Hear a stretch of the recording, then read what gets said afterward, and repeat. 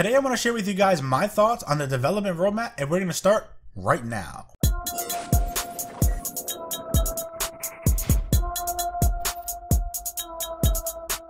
What's up guys, Reckless here and welcome to Guardian Watcher. If it's your first time here and you love Destiny and learning all things about the game, then subscribe and click on the bell, that way you guys don't miss out on anything.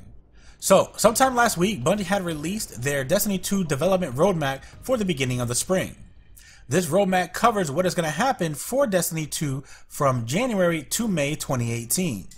I'm pretty sure most of you guys have already read it, but if you haven't, don't worry, because I'm going to put each section of it on screen, or you can check it out in the link I left in the description below. So, let's start with January. As you may or may not know, update 1.1.2 has already went live last Tuesday. This introduced Masterworks armor, new raid rewards, raid perks, a buff to the Prometheus lens, many fixes, exotics and heroic strikes, challenges for Mercury on adventures as well as in quick play, and many others. If you guys would like an in-depth look at what the update entails, then you can check out the video that I have already done shown in the annotation on screen or at the end of this video. As we move on to February 27th, 2018, update 1.1.3 will go live. This update is focused on strikes and the social aspect of the game. This will introduce Nightfall scoring and high score tracking, and also with this addition, the time warp mechanic for Destiny 2 will officially be gone. And Bungie has already mentioned that before. Next, emblems and the aura system will get a rework. And if you guys don't know, you can get an aura after you complete the prestige version of the Nightfall or the raid. We will finally be able to see our fireteam members on the destination map, and in my opinion, that should have been in the game when it was first released, back in September.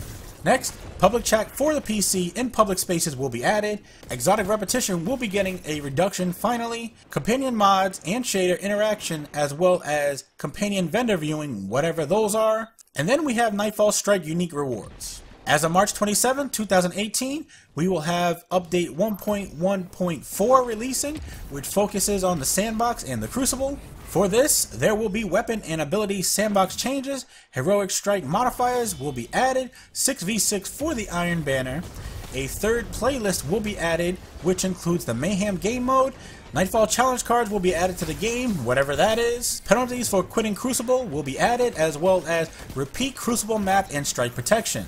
Now, this could be taken several different ways. The first way is that Bungie fixes repetitive Crucible maps, one match after another, or this could mean that a map from Destiny 1 could be returning. I guess we'll just have to wait and see. But let me know in the comments which one of those you think that actually means when it comes to the repeat Crucible map and strike protection. Last but not least, for March, we have exotic weapon and armor sandbox changes. But then again, we don't see anything for April at all, which is kind of weird. Actually, the next update after March doesn't actually come until May 2018, but even then, there's not even a date. This will start update 1.2.0. In May, the Eater of Worlds Prestige mode will be coming, but I thought Bungie said that when they create raids, they do them backwards and make the hard mode or prestige mode first and then dumb down the normal versions. The Eater of Worlds raid lair doesn't have a lot of bugs, let alone ones that affect the raid that much. So I don't know why it's taken so long to get the prestige version of that raid to come out. But okay, moving on. We will be getting seasonal rankings as well as private matches for the Crucible come May. More vault space, which I don't even think we need, is also coming. The infamous multi-emote wheel is still going to be a thing, apparently. Also in May, Bungie will be introducing Masterworks to exotics, and I am definitely interested to see how they plan on doing that. This probably, out of everything, has caught my interest a lot more than anything that will be mentioned in this video. Next, we have seasonal vendor progression, question mark 3 times, as well as faction rally improvements. And the last thing from May is that the mods will be getting improvements. Keep note that the Nightfall Strike unique rewards, exotic weapon and armor sandbox changes, and the mod system improvements all have a little asterisk on them, which at the bottom reads, and I quote, "These features are stretch goals that have a chance to slip to a later release." End quote. So be prepared for them to come at a later time, just in case. Now that all of that agonizing pain is over, what do we actually think about it all? Well, these are just little bits of information about what is to come. In no way is this the entire update for each month. The issue that a lot of us are having, including myself, is that most of these things should have been in the game from the start, which is why it's becoming very hard for a lot of Guardians to want to come back to Destiny 2. Personally, I like the game a lot. From D1 to D2, I have been a very dedicated player, and I will always continue to be. I don't fall into the traps of the whole microtransaction crap, but am I mad that a lot of the cool gear is locked away in Eververse? Yes. But that's not going to stop me from grinding. Destiny and Destiny 2 are grind games. Maybe not as grindy as Monster Hunter World, which is an amazing game, but they are still grind games. You keep playing until you get what you want, then destroy things in the next fight. And one thing is, I am getting sick and tired of hearing people complain and saying that Destiny or Destiny 2 is dead. But yet, those are the same people that are still in the Bungie.net forums, Reddit, or in the Destiny or Destiny 2 Facebook groups. It's like, bro, if the game is so dead, then why are you sticking around? But wait, Reckless, didn't you say not too long ago that Destiny 2 is dying? Yes, I did. But I don't go running around everywhere screaming it every chance I get.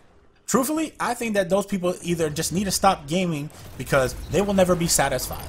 I am still a dedicated player to Destiny, and I will be because I love this game and I know that it has potential to get back to its true greatness. Sorry for the rant, but getting back to the video. As I have said in the development update video, this is another stepping stone in the right direction for Bungie. Unfortunately, it's a stepping stone that comes at a price, and that price is time.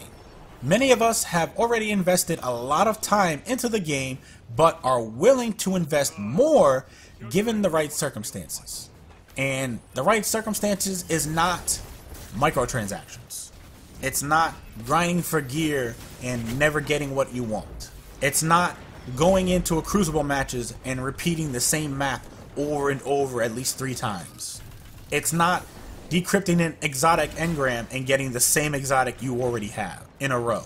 Hopefully, these are things that Bungie can fix. So let me know in the comment section what you guys think of the development roadmap and everything that Bungie has planned for the coming months. Whether it's good, bad, doesn't matter. I want to know your thoughts on the matter. And if you guys enjoyed this video, feel free to watch these other 2 Destiny videos. You never know, you just might like them. And if you do, leave a like, share them, and then come back for more because you know you want to. Thank you guys for watching, and remember, less guns doesn't mean less crime. And I will see you guys next time.